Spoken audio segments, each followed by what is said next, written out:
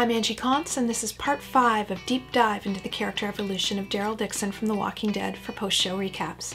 Today I'm going to be talking about Daryl's relationship with Beth and the impact it has on his character. This segment contains spoilers. Spoilers. I told you. Okay?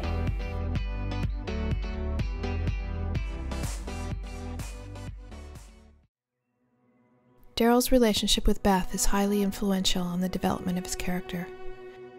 In episode 1 of season 4, 30 Days Without an Accident, we see Beth's total trust in Daryl. When Beth's boyfriend Zach dies on a run, Daryl is the one to tell her. He feels responsible. His hands are stuffed in his pockets, like a teenager caught past curfew. He can't believe she isn't more upset. But like Carl, growing up in this new world has made Beth's coping strategies more evolved. Are you okay? Just tired of losing people, that's all. This is all that matters to her.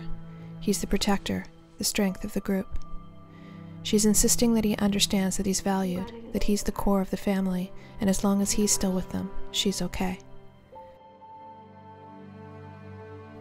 After the destruction of the prison, Daryl reverts right back to his survival Wild Thing persona. Quiet, angry, self-reliant. He's watching out for Beth, keeping her safe, but he's barely acknowledging her, almost as if she is his cargo. The season 4 episode featuring Daryl and Beth is called Still. Daryl wants to remain motionless, inert. He sits in the trunk of the car for hours, telling Beth to stay still. He's a sharp instrument, nothing more. Nothing but simply surviving matters to him. He's abandoned the dream of finding purpose through other people. Like so many things before him, they have all been torn from his grasp. He's eating his rattlesnake like a caveman, grunting at Beth completely shut down. It's Beth who wants to do something. Beth wants action, movement away and through conflict. The hell? You brought me back. I'm not staying in this suck-ass camp. Hi. She wants to find survivors, look for booze. She wants to burn the house down. But for Daryl, movement forward led to loss. He wants to stay still, to regress back to what he used to be, to where he knows he can survive. In the golf club house, Daryl actually takes a bag of money and jewels because that's what the old Daryl would have done. With the prison lost, he's falling back into old identities. The only way he knows how to cope with his loss is to go back to what he was before. But if class divides have been used to illustrate Daryl's alienation in the past, the Dog Trot Golf Club does this in the extreme. The old Daryl is the guy who would have written Rich Bitch on the zombie mannequin. It could very well have been Joe and the Claimers, who Daryl bands up with later, who did this. Help me take her down. Don't matter, it's dead. It does matter. Beth tells him to be respectful, that it matters. She is pulling him back again and again to the civilized version of himself. Daryl throws darts at the faces of the club presidents on the wall. He beats up the rich walker, who represents all of society that looks down on him. He's an outsider here, redneck trash. Beth keeps pulling him forward, keeping him moving, pulling him back to prison Daryl. Even when he loses control, he doesn't scare her. She trusts him implicitly. He's the man who wouldn't let Judith go hungry, the man who single-handedly brought down the governor's tank, the man who's kept her safe every day since the prison fell. She's the complete opposite of him, positive, hopeful, the embodiment of purity, beauty, and compassion. And with all that she represents, Beth is showing Daryl that she cares about him no matter what he does. She feels stronger with him, more capable. Daryl's first real moment of connection with Beth is when she's crying over the bottle of peach schnapps. Daryl watches her and realizes that he knows exactly what she's trying to do because he does it every moment of his life. Bury his pain. Ain't gonna have your first drink. Be no damn peach schnapps. Daryl is finally willing to move forward. Come on. In total contrast to Beth's upper-class, clean golf course world, they moved to Daryl's moonshine shack. His mom was an alcoholic who burned the house down around her. His dad was an abusive monster who used the junk in their house for target practice. Home sweet home.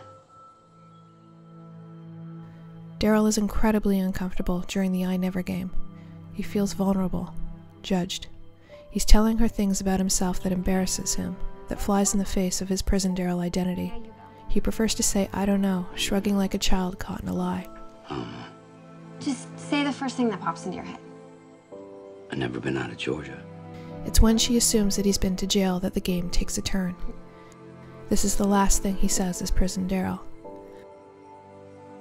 So what you think of me? After all he's done, she still sees him as a redneck criminal. I'm gonna take a piss.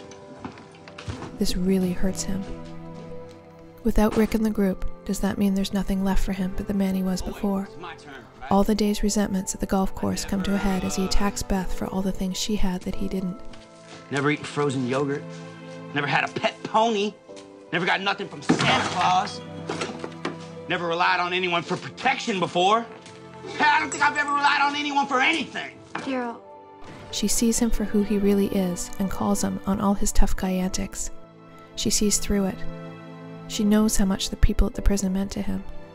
She knows who he is at his core, under the fear, under the grief, and she stands firm before him, making him remember the man he is, not the man he used to be. Your dad? He collapses under the weight of responsibility. Maybe I could have done something. He was the guardian. He was supposed to protect them. Later, Daryl talks about how pointless his life was before. This is the most open and honest conversation we've seen from Daryl. He's terrified to reveal how stupid his life was before the turn. You want to know where I was before all this? There's this idea in The Walking Dead that you become someone only through other people, and that this is directly tied into the definition of survival in the new world.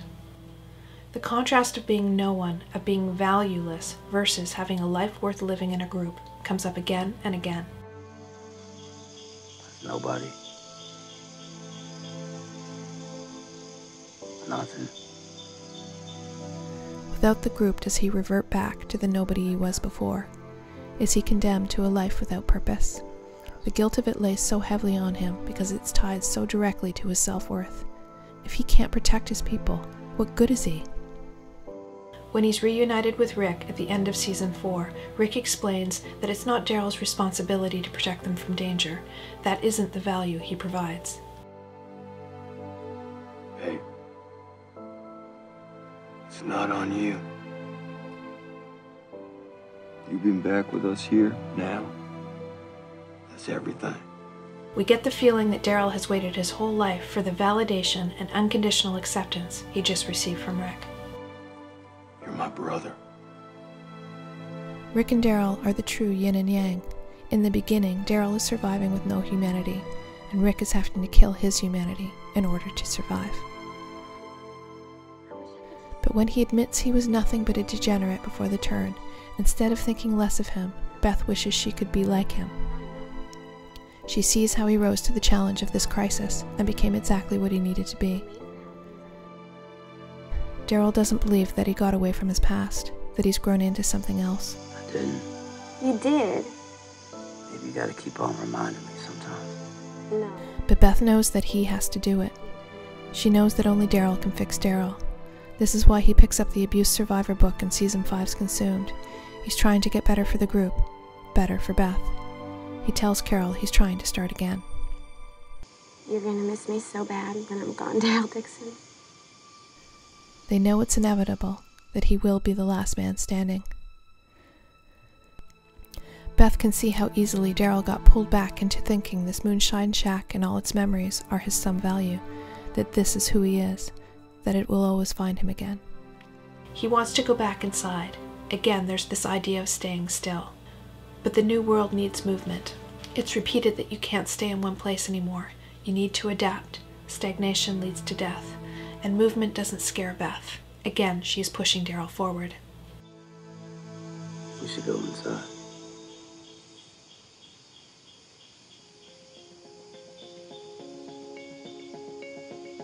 We should burn it down.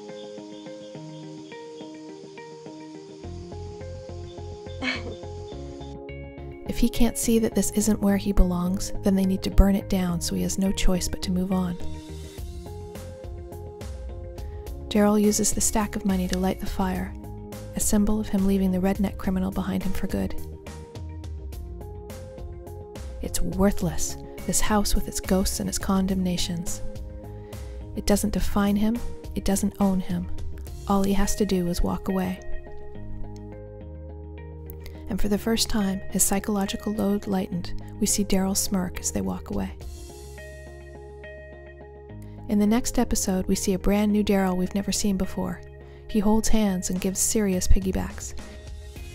He wraps ankles and carries you to brunch.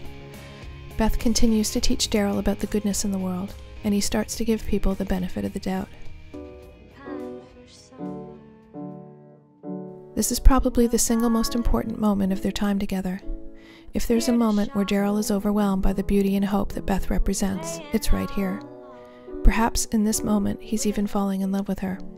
The song Beth is singing is about not labeling feelings, about just being with someone else because it gets messed up as soon as you call it something else. You don't wanna be my boyfriend, and that's probably for the best, 'cause that gets messy, and you will hurt me, or I'll disappear. The lyrics tell us that they aren't going to call themselves boyfriend and girlfriend, although that's clearly what they are. It's after this scene that Daryl decides that maybe they don't need to look for other people, that maybe Beth is enough for him. The one-eyed stray dog wants to take a chance at coming into the house. What changed your mind? But of course, Daryl is never allowed to keep anything he loves, and she's ripped from his grasp. Oh. Good writers leave clues in their work, like pieces of a puzzle for the reader or audience to put together. The Walking Dead is no different. This isn't Sharknado, it's Lord of the Flies. By imposing meaning on the symbols in the work, the writer can communicate subtext without the character having to pedantically explain it. A good example of this is Daryl's crossbow. It comes to represent Daryl's strength and his inexhaustible ability to survive. If someone takes it, he takes it back.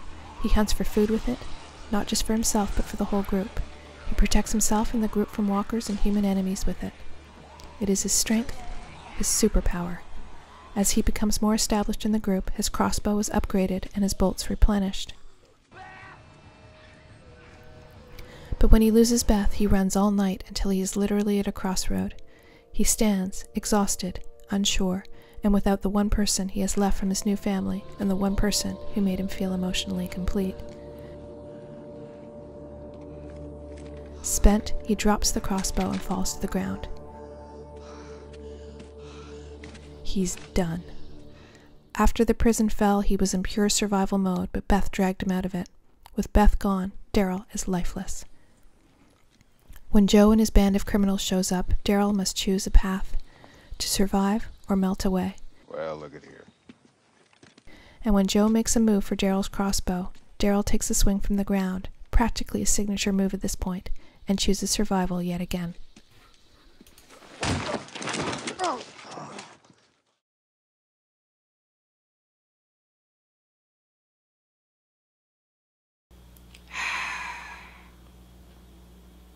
I know this was your doing, Kirkman. God sees you. God sees you. Take the death of Sophia and times it by about 1 billion, and that's what the death of Beth means to Daryl. It's the death of goodness and hope.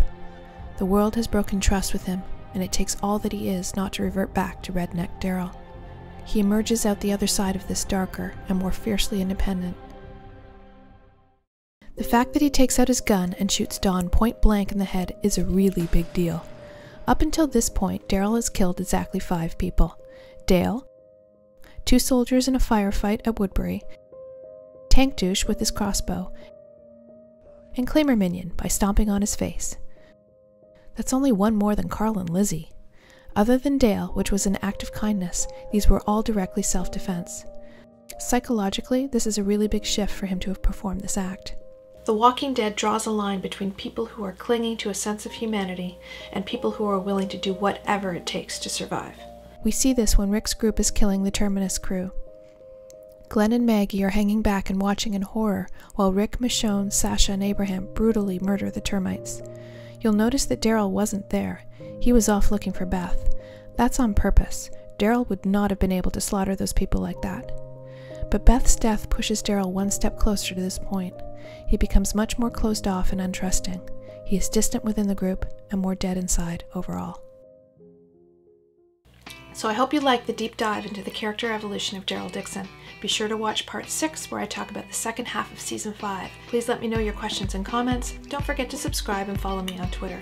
Until next time, don't look back.